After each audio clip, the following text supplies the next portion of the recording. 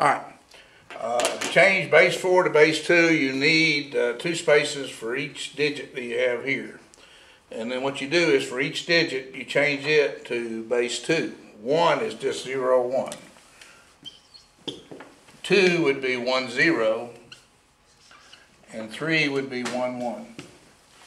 So this number, base 4, is this number, base 2. If you wanted to check it, in base 4, you have the 1s, the 4s, and the 16s. 3 times 16 is 48, and 8 is 57. So this should be 57 over here.